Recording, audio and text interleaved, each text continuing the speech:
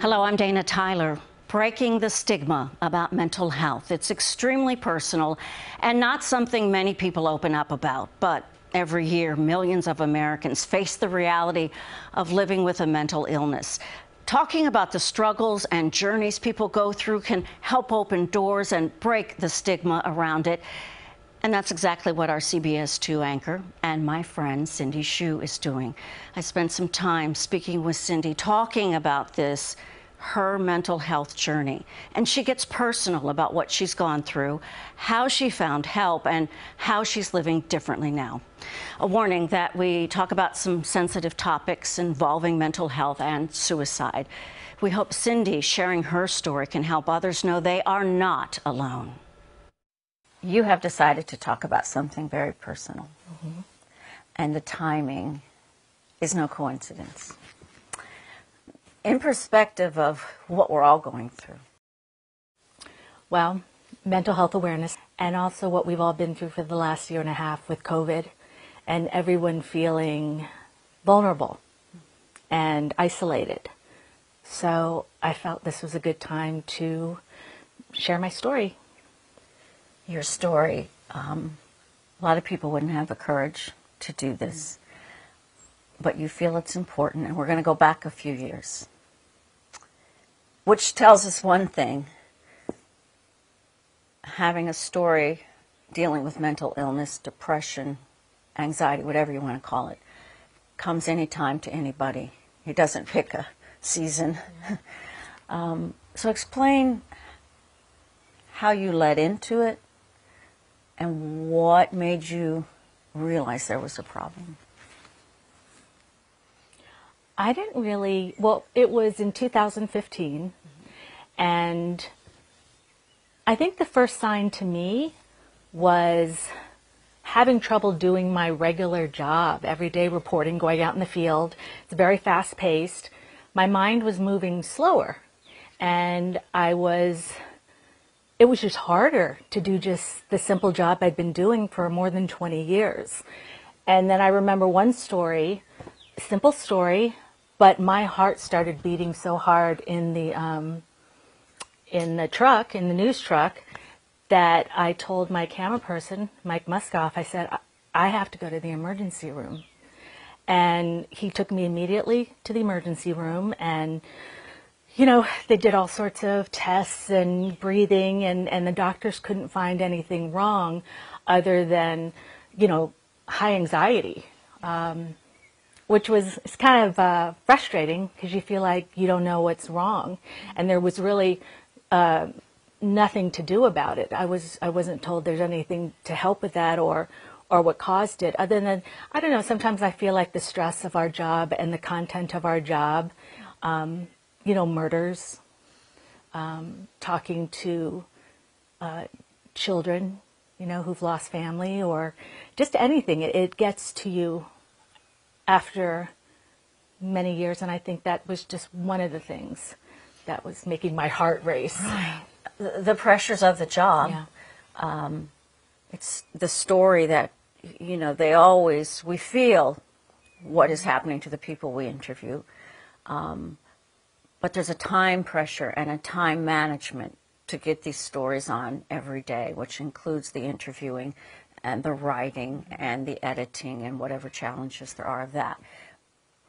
And I guess in our heads, approval, be it a boss, be it the audience, be it yourself, you don't want to let down your photographer. How much, too, was that part of the pressure of, can I get this done? Can I get this done? I think it all whirls into one big tornado. And what happened was I learned that I was in depression. I had depression. And the thing I've learned is that it's not one thing that causes it. It's like a perfect storm of many, many things. And it's different for every person. Did you, like when you went to work that day, the day before, a week before, what were you feeling like then? I mean, it wasn't a light switch. Right. No. I think it was, looking back now, I was just anxious. You know, maybe not looking forward.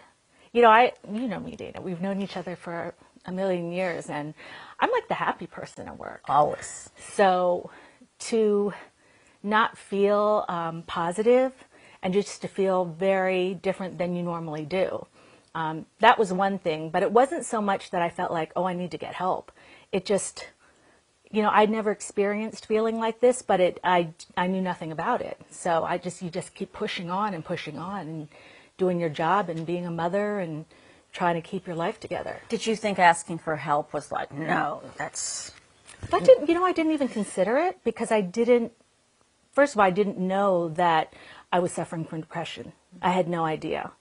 And it wasn't until, it was a process, from the emergency room to I think it was several weeks later, just continuing to do your job, but anxious inside, but trying not to show it. Were you able to do that? I have to say, I don't remember. Yeah. But you have the ability, you do isolate yourself at work, right, if you want to, right? So they're your coworkers, your teenage daughter. How did you deal with that? There's a fake face you're putting on, or I think crying when you right. can, running somewhere private? I think it's just dealing with it by yourself, as I have to say, can be a cultural thing as well. Coming from an Asian family, we don't talk about things like this. You don't sit there and say, I'm not feeling well, I feel down. It's more like you don't want to be a burden to anybody. So you just kind of keep it inside. My daughter was 11 years old at the time. So, she and I, of course, aren't going to talk about it. I'm not going to share with my child what I'm going through. But what happened was, I believe weeks after that first visit in the emergency room, I just kept going back to work. And then one day, one of my colleagues, she said, "Are you okay?" And it must have shown on my face because you keep trying to hide it. And I think I'm pretty good at it. I'm pretty good at putting on the happy face. But I guess she saw, and she said, "Can I talk to you in the hallway?" And we went to the hallway, and she said, "Are you okay?" I said, "No." And that was the first time I actually let down the wall. And that's when she said, "You need to take some time off." And I said, "Yes." And I left work. And I left work for months. And no one knew why. And after that, I did go to, I asked my mom to come. I'm a single mom, so it's just me and Rosie. And I started feeling like I was struggling at home as well.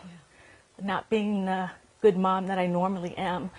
Wanting to go home and just go to sleep and pull the shades down, get in bed. Stay there. Yeah. 24/7 if you could. Exactly. So she came to stay with me. And we didn't know what it was, we still weren't open about talking about it. It's just that I needed a break from work, wasn't feeling that well. And then I just kept getting worse. So, doctor, psychiatrist, psychologist, somebody, I looked into, I had talked to a doctor. It helped a little bit, but I still was bottom line, I attempted suicide weeks after I had left work. You were by yourself? I was by myself. My daughter was away at camp. My mother was at a museum, so I knew I was by myself. And I attempted, and the hope was I wouldn't wake up. And my mother found me, and I have no memory of her finding me or anything like that. My first memory is waking up in the emergency room and realizing I wasn't dead. Were you relieved, or were you sad, confused? I think I was confused. I was confused. Probably embarrassed. you know, because it's something I hadn't talked to with family. And then stayed in the emergency room to come back to life. Went to a hospital to physically get better. And then I ended up going to a psychiatric hospital. And that's where I really found the help I need. Yeah. They have psychiatrists and group meetings where you're with other people who have suffered the same issues you suffer from. And you can talk openly. I can't tell you how much it helped to have group meetings where you're sitting next to people who say, I know how that feels. Because, I mean, when you think you were alone throughout this, even the little bits of information you might have given, but you're giving that to people who, as much as they can have compassion and empathy, do they really know? And whether or not they do, nobody understands me, and I'm going to just soldier through this. So what was it about sitting next to a person who's saying, hello, my name is, and I have X, Y, or Z? How did that make you feel? Better? Made me feel better. Made me feel like you're not alone. There's this whole group of people who are going through some sort of mental health issue, whether it's depression or whatever the issue is, and most of them had attempted suicide as well. It's just a safe place. It's a safe place that you feel like you're not judged, and you can open up, and you're in a place where you can get help.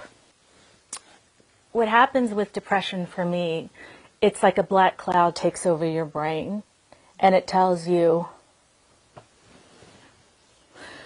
that the world would be better without you.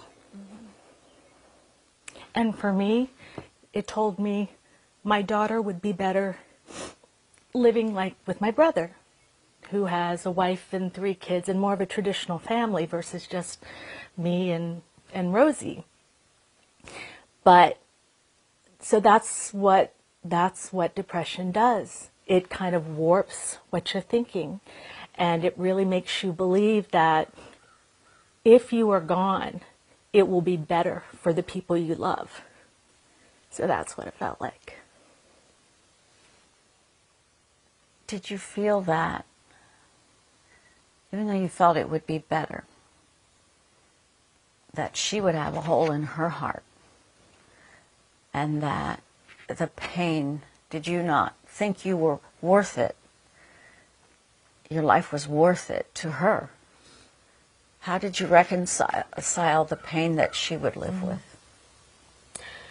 I think the power of depression that tells you adamantly, your daughter will be better off. So, yes, you think there will be a little pain, obviously, but you're not thinking straight. So you're thinking, my child will have a better life. Without this messed up mom who has depression and can't climb out of a dark hole. That's what it feels like. You're in a dark hole. What about, I'm wondering, we're on TV. We're telling stories that of all ranges, but just on the side of it is we're there. Our faces, the presentation is important, so we give the story. In a sense, you can hide behind that. But obviously that just gave way. Did that play into it, of what the responsibilities of your job, or you were failing, or you were becoming transparent? Well, I think part of it is we're in a very competitive business. And I think I always had in the back of mind the fear of losing my job if I wasn't at 100%. And if I lose my job, I cannot take care of my child. And then everything falls apart. And that's what was happening. It's a fear, which I think is the depression, that creates this fear in the back of your head about everything falling to pieces. So that was the way that I think the pressure of work connected. You spoke earlier about being Asian American and talking about it, not talking about it. You're involved in the Asian American community. A sense of responsibility that you have, I know. And I'm wondering, too, about that and being open to them. How big a decision that was. I mean, you have begun to share this before this interview here. When was it that you realized, I've got to say something? I decided on a panel. It was for it is an Asian American journalist panel to share this story because we were talking about, I don't know how to make it through this business, which is tough. And what I found was, when I first opened up, so many people talked to me afterwards about how either they had felt that way or they had a family member who had been through mental illness issues. And it opened a door. It opened a door that is shut right now to so many people.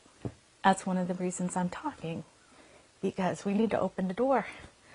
So then I started to get more involved. Then I started getting involved with the American Foundation for Suicide Prevention, and they have a walk. So I took part in their walk with my daughter and a friend, and that felt amazing to have so many people who were going through the same thing. Whether it's they had gone through depression or someone they knew or a friend, or even how do you handle it when you think somebody else might be going through this. And then the next year, they had asked me to, they asked different people to go on stage and hold certain bead colors. And the beads mean, like white beads mean if you lost somebody to suicide, and green means if you've experienced it yourself. And so that was a big thing, to get on that stage and hold those beads up. And to see all those people, it felt like you were doing something. Like you experience something, you go back in your hole, you just keep it a secret. I felt like it didn't really help anyone, because what you learn when you go through this is that so many people are going through it, but they're doing it in secret. After I was in the hospital. How long were you? I was in the hospital for, I believe, 2 weeks. One location or? One location, and it's, it's one it's a lockdown. You don't get to go home. You sleep there.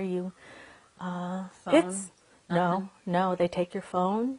There's a phone on the wall that you can call, but it's scary. It was scary going in there, and that's one of the reasons I think we need to talk about this. When they said, we think you need to go to a psychiatric hospital, of course, as a journalist, you want to say, okay, well, what's it like there? You can't find any information about what it's like there. You can go on websites and, like different hospitals that may be a psychiatric hospital. There are no pictures, there's no description. It's basically you're brought in and you're left there and you have to stay there and you can't just leave, which is really scary. So I was very fortunate to go to a hospital that I feel really helped because of all the experts, the mental health experts, and also all the other people that were there that were going through the same thing were just as helpful. Was it also that beginning, though, when you're there, you're just alone with all your thoughts, and boy, you can build it, I messed up this, I messed up that, I messed up this, I don't think I can do that. That line between beating yourself up and giving yourself, being compassionate, giving yourself permission to love yourself. How was that? I mean, it took those experts to help you to get there? Yeah. It took the experts to explain that mental health is just as important as physical health, whether it's cancer or diabetes. Do something immediately, right? Right. But mental health, no one talks about it. So a lot of people are suffering in silence. So it takes the experts, it takes treatment to get better and to recover, which I'm doing, I've done. And it was medications, it's talk therapy. And I continue to do that. I continue to see a psychiatrist every month. I'm still on medication, and I need that. But I feel great, and I feel so many of us can recover from depression and mental health illnesses. Did Rosie know? And how did she react? Rosie did not know. She, again, she was 11 years old, and when I went into the hospital, I would call her from the phone that we were allowed to use sometimes, and we would talk, but I would just tell her that mom's at a place, I'm taking art courses, and because there was therapy, art therapy and music therapy and things like that. And she was so small, she didn't really, ask those probing questions, thank goodness, to tell you the truth. Mm-hmm. So I just kind of pretended Mommy was away for a little bit. But after I had finished with the hospital, after the hospital, then you go to kind of a step-down program where you continue with the group and you continue with different doctors, but you get to go home. Yeah. And that was for weeks and weeks and weeks. Yeah. In the middle of that, I had asked them, how do I handle this with Rosie? And they said, well, it depends on what your relationship is with your child. It's different for everybody. Well, I've always been a very open parent. Yeah, you are. Mm-hmm. Just lay it out there. And so I got advice from child psychologists about how to tell her. And one day we just sat down, and she didn't even ask that many. I said, do you have any questions? And she said, no. And it was weird. I mean, I think sometimes as an adult, you think it's going to be, your child's going to have more questions than they actually do. And then I did also say, if you want to talk to an expert about this, or if there's any time you have questions. And they also told me to make sure that she knows that my illness is not her job to cure. That I have a team of doctors, and I have so many people working to make Mommy better, that your job is just to be a kid, and we're getting better. As she's gotten older, though, She's become an advocate.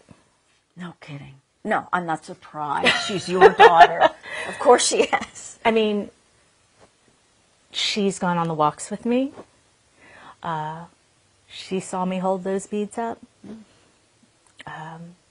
I share with her anything that I'm doing as far as talking about this.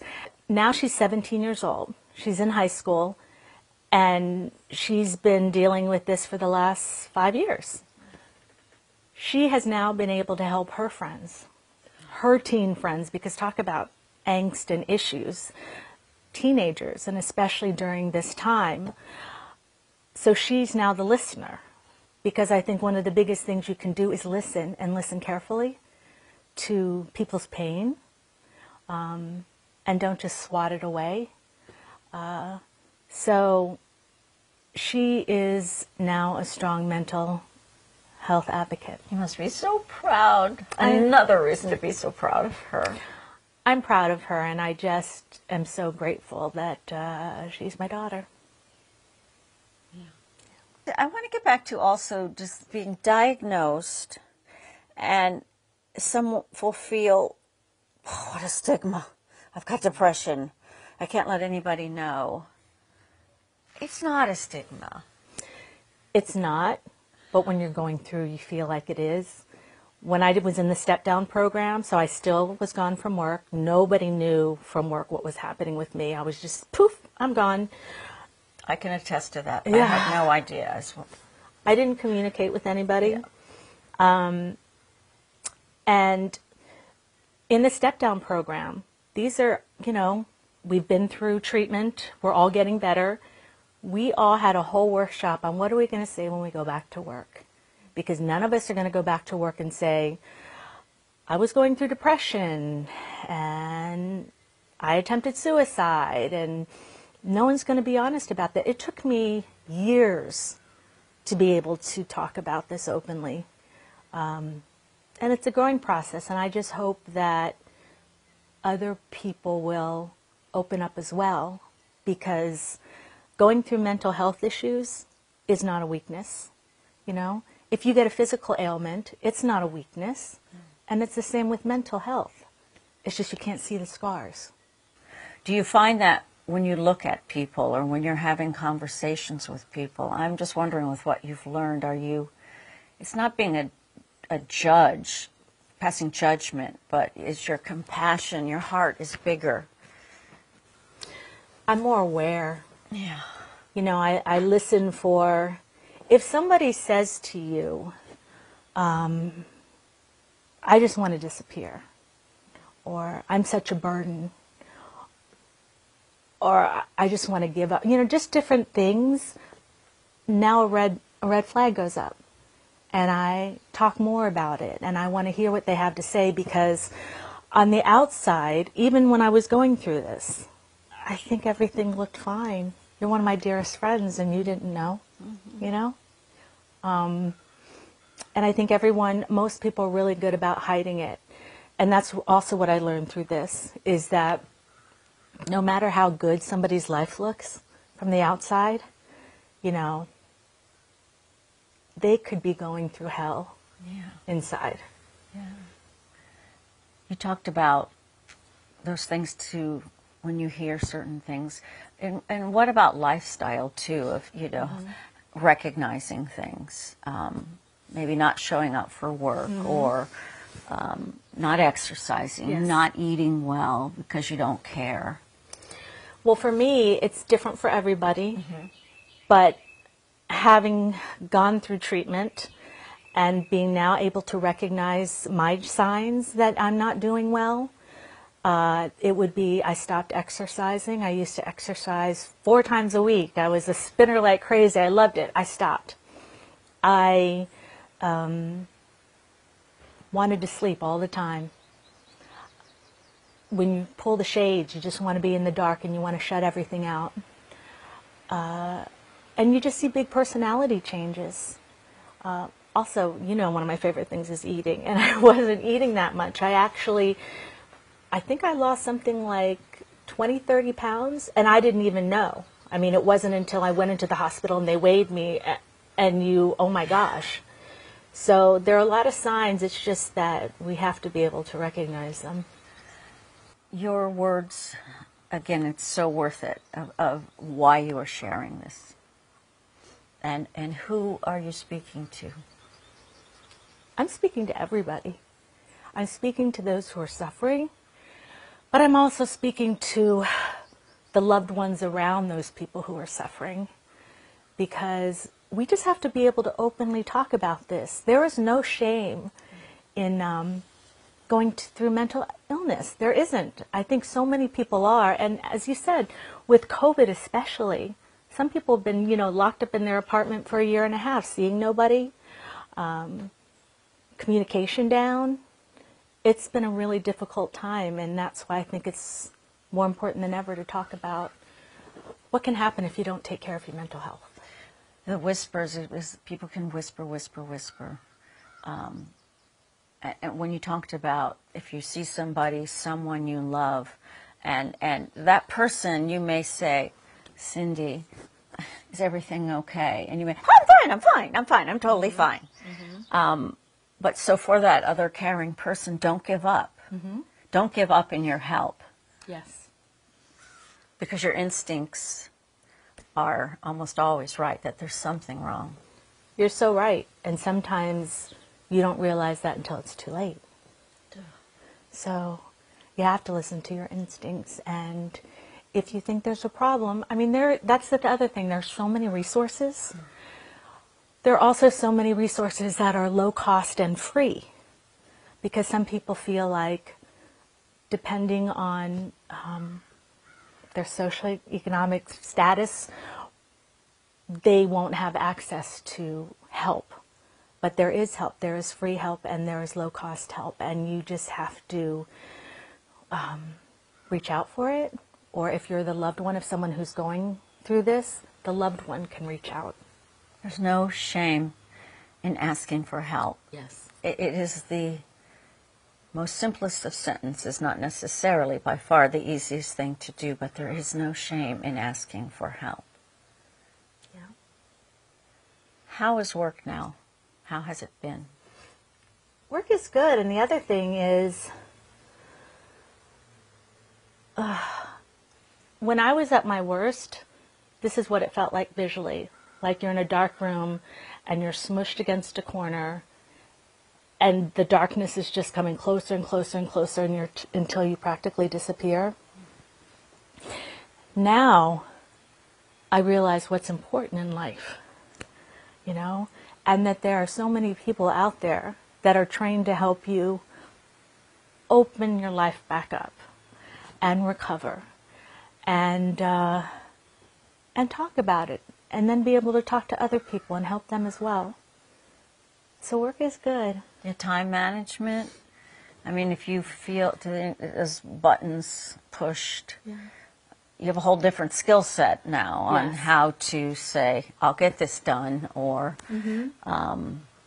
Like I'll solve this issue with there was no tape. I don't know, whatever. Right. Whatever. It's not that. That's not what life is about. Even if I were to lose my job and to, you know, all these things that you're afraid of happening, it's okay. You know, you're going to survive. And that's when you get better. When you realize that you're going to make it. You're going to get through this with help. But when you're in the midst of a serious depression, you think there is no hope. But there is. When I was leaving treatment, when I was leaving the hospital, you make an emergency plan. So you name 3 people you're going to call if you are having those feelings. So that it's set up. It's like a system set up. I know I will call my mother. I know I'll call this person and this person. So you have a safety net. And I think that's part of the process, is to make sure you have those people in place who can help, or be those people who can help. Be somebody's safety net. It's life. It's a plan. It's okay, depression. No, it's a new part of your life. It's not a cloud, because you're managing it. Yes. And even more, I see for you, you're helping others. Yeah. Is there anything else you want to say that we didn't say? Just that I love you. I love you, Dana Tyler. Oh, I'm so proud of you. If you or someone you know needs help, the National Suicide Prevention Lifeline Network has a 24/7 crisis hotline. The number 1-800-273-TALK, 1-800-273-8255. You can also text the word TALK to 741-741, and you'll be able to text with a trained crisis counselor, and that's anytime for free.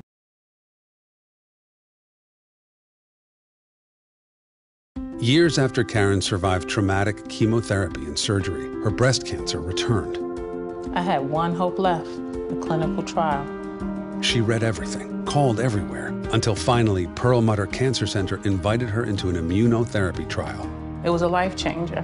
2 years later, Karen's tumors are gone, and Pearl Mutter Cancer Center has more active clinical trials than ever. You get knocked down and you're looking for hope, and here was hope. Breaking the Stigma is sponsored by Pearl Mutter Cancer Center at NYU Langone Health. Cindy, we're back talking here again to talk to 2 mental health experts, and watching that again is... it's really emotional. You're amazing. No. You're offering so much to people. I'm really so glad we had the conversation, and it's difficult to have. So that's why we bring in some mental health experts to get some expert advice. And our first guest, we are joined by Dr. Christine Moutier, who is a psychiatrist and chief medical officer at the American Foundation for Suicide Prevention. Doctor, welcome. Thank you so much, Cindy and Dana, for having me on. Oh, you're welcome. It's wonderful to join you for this story. Thank you, thank you. So this whole mental health world is something I was new to, and I think there's a lot of people like that, and I think the terminology, you know, psychiatrist, psychologist, therapist, what is the difference between these people? Well, we are all mental health professionals and go through different routes for training. Psychiatrists, like myself, are medical doctors who go to medical school, and PhD psychologists and other master's level therapists go to their respective graduate schools for training. We are all professionals, and we are all about the same thing, which is to help the individual and their family, if relevant, understand what is going on and what are the options to regain their optimal mental health. And really keeping in mind that mental health is a part of human health, like every other aspect of the body. The brain is a physical organ in the body. Right. And if you have a problem there, if you have a broken leg, you go get that broken leg taken care of. Dr. Moutier, one of the things, and listening to Cindy and just her thought process, that there is that time, or maybe it's the whole time, where you say, I'm not going to tell anybody. I'm going to hold it in. I'm not going to tell anybody. What could the impact of that be?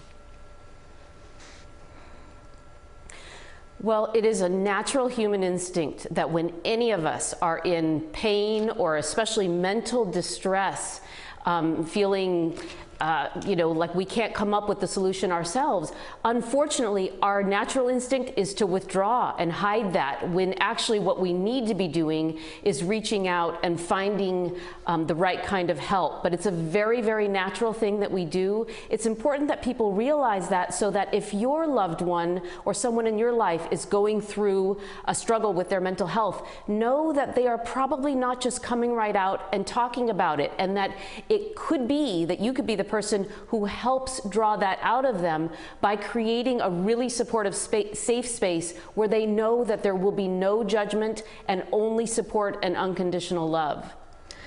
In the interview, when I was talking to you, Dana, you know, I talked about the signs for me, which was, you know, stopping exercise, wanting to sleep all the time. I think the signs are going to be different for everybody, but Doctor, I'm wondering if there are some basic signs that we can look for that says, hey, you know, this person may need help.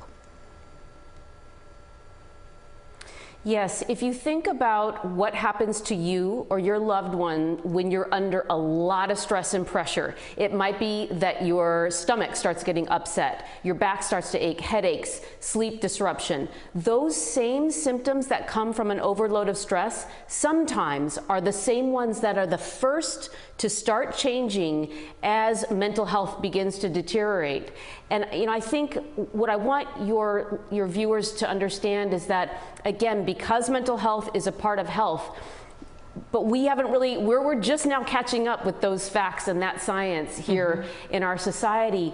We have been practicing writing off a lot of those signs that are really true warning signs for serious deterioration in mental health, and kind of saying, hey, it's just the stress, let's watch and wait, when actually what we could be doing is becoming much more proactive about what those signs are for each of us. That starts by talking about it, or asking your loved one if you notice that those changes in sleep, behavior, tone of voice, their usual way of engaging in their life just seems off to you. You were so right in the earlier part of your discussion. Trust your gut instinct, because the people you know well, your gut will tell you when something is not them. And of course, this is what we're talking about, breaking the stigma. When you decide you're going to say something to someone, as a caring loved one, because you've noticed some of those symptoms that you mentioned, I mean, what do you say? Hi, how are you doing? I mean, Cindy and I went through that in our conversation. Or do you say, as the conversation goes, are you thinking about hurting yourself, taking your own life? Could you help us with that? Yes, I really would encourage everyone, Resist the urge to avoid it and just assume someone else is seeing it and will check in on them. Assume you're the only one who will reach out. And set up a time that is in private, not like a hallway passing, quick or in front of other people type of situation, because that really doesn't invite that kind of increased level of vulnerability. So I would say, hey, I've noticed X, Y, and Z, and I would be very direct, because otherwise they're wondering what is going on. And I would be quick to say, I'm concerned, and all I want to do is understand what you're going through. If there are things that I can support you, and there is no judgment here. So really to set it up in that way, and then just ask them the open-ended question. How are you doing? How have things been going? I know there's a lot going on in your life. How has it been affecting you? And let them share. And as they share, you will be listening to their words and their tone of voice, those verbal and nonverbal cues. Be curious, be caring in a loving way. Follow up on the things that they're saying. So if they use words like overwhelmed, like I'm not sure I can do this anymore, get through this. Remember, people with suicidal thoughts will not just put them out there on a silver platter. They will hint at them.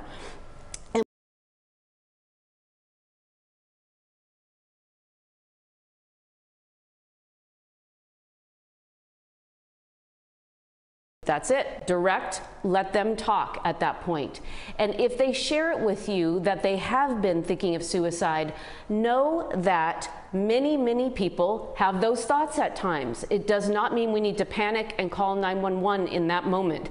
It means we listen, we say, oh my goodness, this is affecting you so much. That must be so hard. Tell me more about that. And care for them, love them, just like you would if they had shared some other kind of really serious experience. And then what I would do is, if there's any concern that they're not safe in that moment, that would be the only time that I would engage emergency services. Otherwise, it's really about being their friend, their loved one, whatever your relationship is. Doctor, the word suicide, it's such a, word. And I'd heard that if you were to ask someone, if you really think someone's in trouble, that you can say, have you been thinking about having suicidal thoughts? And that doesn't lead to somebody attempting to take their life. That is correct. There has been a lot of confusion, and I want to try to clear that up. Asking in a caring, non-judgmental, supportive way if somebody's having thoughts of suicide allows them the opportunity. They don't have to take that opportunity, but they might if they are ready, and it might be the first time that they're able to share that they're going through something very intense, but they didn't know who was safe to talk to about it. So it can be extremely helpful, and actually the first step in a therapeutic sense of getting the help that they need. Remember that suicidal thoughts are not because they have a morbid preoccupation. It is their attempt to try to problem solve. They are feeling desperate and trapped or in pain, and you are allowing them the opportunity to talk about all of that. We can handle this. We talk about a lot of things as friends, colleagues, and family members. The process also can be very daunting if someone does have that courage to ask for help. And is it a medication? Is it a talk therapy? And will this lead me to a place to get psychiatric help, where you sleep overnight, you're part of group therapy, what you did? How about helping people understand that, to not be afraid of that part of the treatment? What I would say is there are a lot of things that are unknown to us and scary until we try it. And that's true if you were being diagnosed with some kind of physical illness. You wouldn't know everything about what it's going to be like and what those treatment options are, how they'll feel, what they look like. And you have to take that first step. And with mental health, it's no different. It's just that it is the brain that is sick during that period of time. And so it can be even more kind of daunting and scary. And that's why it is so helpful to have supportive family members and colleagues around you who are willing to kind of help support that process. That really is how it should be, just like it is for physical illness. I think a lot of people also wonder about the cost of treatment. Oh, good point. You know, you hear these astronomical amounts that certain people charge. So I'm wondering what kind of low-cost and even free resources there are out there. There are low-cost and even free psychotherapy and treatment available.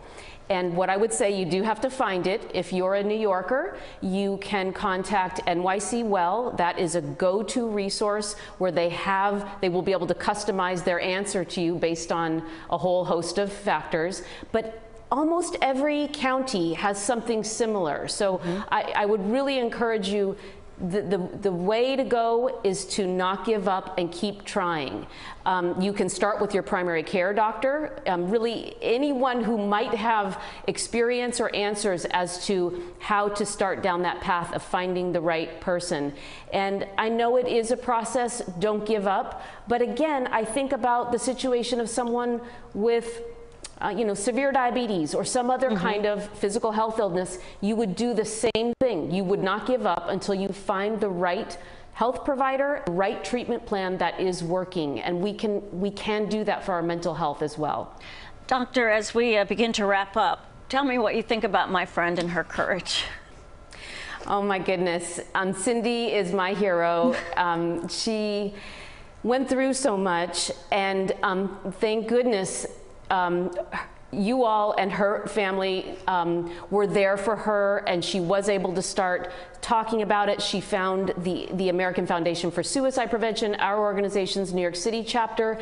Those resources are there for others who are struggling and not sure where to go as well. You can go to afsp.org to learn more, but I am in huge admiration of Cindy for speaking out, and I just want people to know that Cindy is brave. She's not the only one. Yeah. There are 1 in 4 Americans who are going through similar types of mental health experiences, and we just need to shine a light and take the stigma out of these topics, because they're really, these are health issues, just like all aspects of human health, just like we've been talking about. Dr. Moutier, thank you so much. I'm humbled by both of you, and thank you for your expertise. Much appreciated. We just have to keep talking. Thank you. Thank you so much, Dr. Moutier. Absolutely. Thank you. Again, if you or someone you know needs help, the National Suicide Prevention Lifeline Network has a 24/7 crisis hotline. Again, the number 1-800-273-TALK 8255. You can also text the word TALK to 741-741 to text with a trained crisis counselor anytime for free. That was so informative, wasn't it? It really Very is. helpful. And, I wish we could hear more about it. You know, Well, we can hear from somebody else. Yes, exactly. Now we are joined by Dr. Donald Grant, a psychologist. He is the executive director at Mindful Training Solutions. Doctor, thanks so much for being here. Thank you so much for having me. Really appreciate it. You've done stories with Dr. Grant. And Dr. Grant, also, you've been part of speaking with all of us, groups here at CBS2. We appreciate that. It's been my pleasure. Yeah, you're very helpful, as I know you will be right now, too, as we're talking about breaking the stigma. And one of those being a person who has mental illness or suicidal thoughts. It's like, well, that person must be X and fit in this box. Couldn't be further from the truth. Couldn't be further from the truth. The thing is, if you have a brain, you have mental health concerns. And I think that's some of the level set that we need to have, is that people need to understand, no matter what it looks like from the outside, if you're human, there are risk factors for mental wellness. Doctor, you know, I talked about in our discussion how sometimes communities of color may be less likely to talk about mental health. And it takes a while to find that person that is a good fit to help you. I'm wondering if there's some certain things we should be asking psychiatrists, psychologists, therapists that we may be thinking of working with. Yeah, it's so important, particularly if you're a person of color, because we know that many of the mental health clinicians out there are not of color, and we need to work hard to get more clinicians of color. But what we know, we want to ask things like, have you ever worked with anybody from my cultural background? Have you had training in, cultural competency or cultural empathy, as I like to call it? How will our cultures impact our engagement and my treatment? And finally, things like, how will you incorporate, different parts of my own culture, my traditions? How will you work to incorporate that into my treatment? Talk about blame and shame. Be it I'm blaming myself for not doing X, Y, Z, and then on the other side, say a relative of another generation says, oh my gosh, it's my fault, the way I raised the child. Talk about that and how everybody can give themselves a break. Yeah, shame and blame are such big factors in mental health services, and just approach from the consumer point of view when you want to go see a therapist, and then approach from the familial point of view where parents and family members say, oh, it was my fault. We give a lot of other people more grace than we give ourselves. And so I think it's really important to provide ourselves with some grace. Now, it's also important to be very honest. Some of us have really created environments that have brought forth some risk factors for the people in our worlds, and we really want to acknowledge those so that we can do different, right? And so sometimes we're raising kids in an environment that is riddled with many different risk factors, and we try to put things in place to balance that out. For instance, when we think about the disproportionate number of children who experience poverty, we know that a lot of those parents can't do anything about that at the moment, but you do have to recognize that there may be risk factors associated with that environment that we want to mediate, that we want to take time to sit with our children and fill them with courage and strength if they live in an environment where they're not getting that automatically. And so we got to give ourselves grace, but we also have to acknowledge what really exists. When you talk about grace, Dr. Grant, speak a little more on that, because isn't there a fine line between giving ourselves grace and not telling somebody I need help? That is such an important point. So sometimes, because mental wellness has a taboo, no matter who you are, white, black, Latinx, Asian American, Persian, there is a stigma about it. So we want to make sure that when we're talking about grace, we're paying attention to our own insecurities about not just the mental health of our loved ones, but about our own. Because sometimes we're like, I'm not going to push that person because I'm sitting here in my own fog, or I'm sitting here in my own addiction or my own depression, and we have a resistance to actually pushing someone and say, oh, we'll give them some grace. The grace I was speaking of is making sure we're not too blaming of ourselves on this road, but we have to ask these hard questions. We have to ask our loved ones, are you in pain? Do you want to hurt yourself? Here's an even tougher one. Do you want to kill yourself? Remember, do you want to hurt yourself and do you want to kill yourself are two very different questions. There are some people who have experienced suicidal ideations who never wanted to hurt themselves, but they certainly wanted to die. And we have to reduce the myth that has historically demonstrated that when we ask someone about suicide, it increases the likelihood that they'll engage in suicidal behaviors. That's been proven scientifically to not to be true. We have to be brave, we have to be bold, and we have to understand that a lot of our engagement on this may be based on our own stuff. And so even though it's an overused analogy, the whole put on your oxygen mask before you put on someone else's, it's so relevant in this situation, because we need people, in order to keep somebody else safe who may be in a very precarious situation, we got to work on our own stuff as well. That's so true, Doctor. You know, when we were talking about when we don't have supportive people around us, very often, as you said, it's young people who don't have a supportive parent or somebody to go to. What advice do you have for them?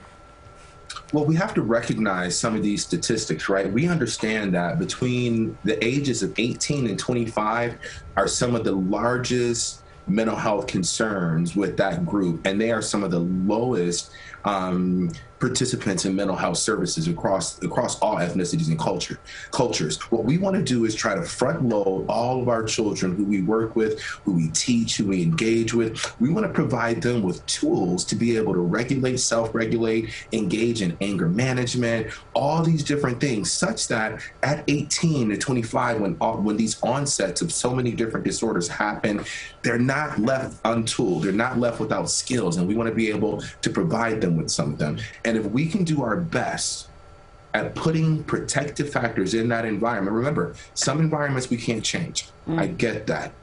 But we can add protective factors to that environment. Like when we think about people who do certain jobs, they wear protective gear for that job. If you live in a community that is riddled with certain risk factors, we want to do a different job in our home to make sure the people are safe. Whether that means making sure that kids have books where they see themselves and they gain that additional layer of self-esteem so that when they're moving through a community that's riddled with substances of abuse, they may have a higher degree of self-esteem because they had all these books that they read growing up that look like, where they had characters that look like them. Now, I'm not suggesting that reading a book can stop substance abuse, but what I am suggesting is the synergy between all these different things that we do can increase the likelihood of safety in our communities. You spoke about job, work, our different environments, and Cindy, a perfect example of someone, you know, high pressure, high exposure job, and again, just saying that this can happen to anybody, can have suicidal thoughts.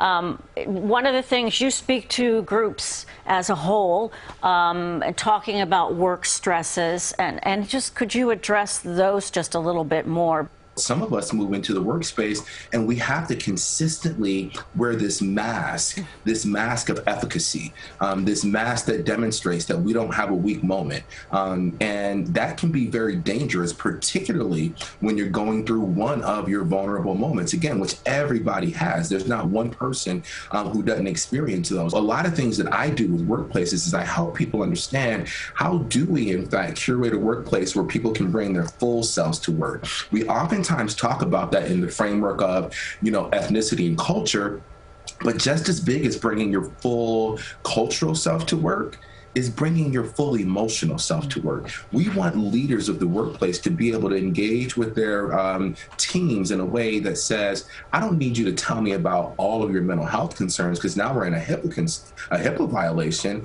but I do want you to be able to feel safe enough and feel safe enough that you have job security, that you can take off work when you need to.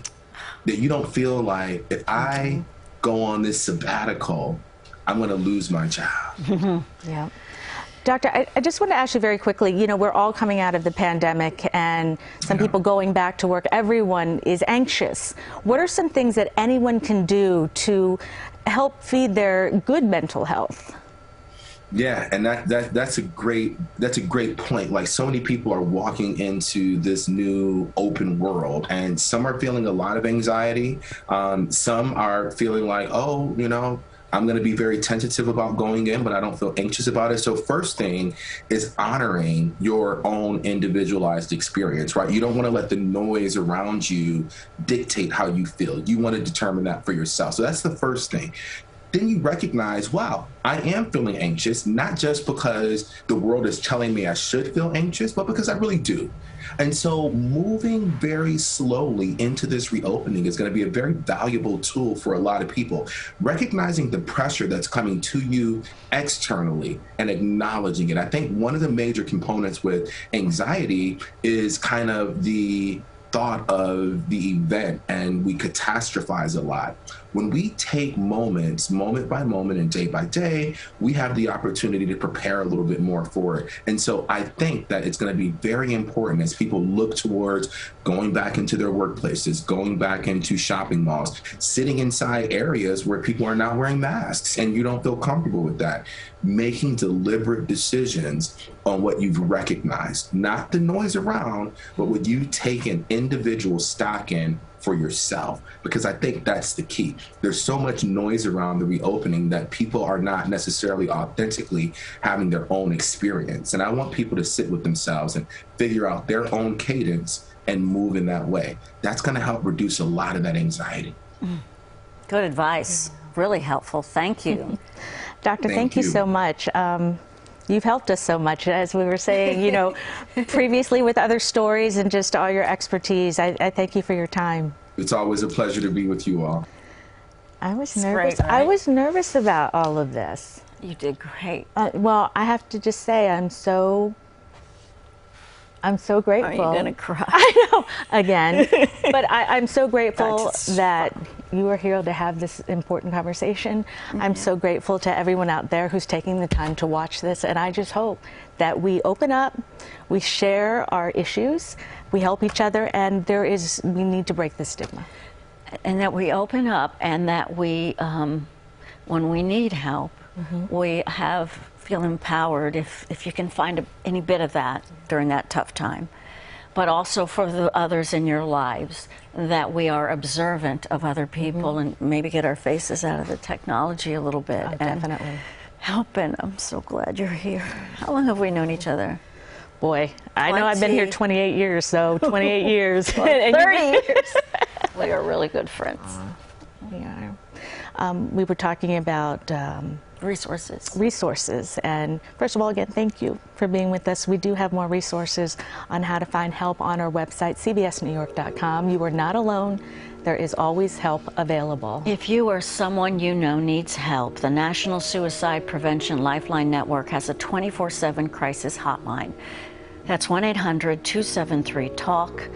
1-800-273-8255. You can also text the word TALK to 741-741 to text with a trained crisis counselor anytime for free, which can lead to further help. And I want to say one more thing. There's nothing wrong with crying. That's very true. And I'm good at that. Take good care.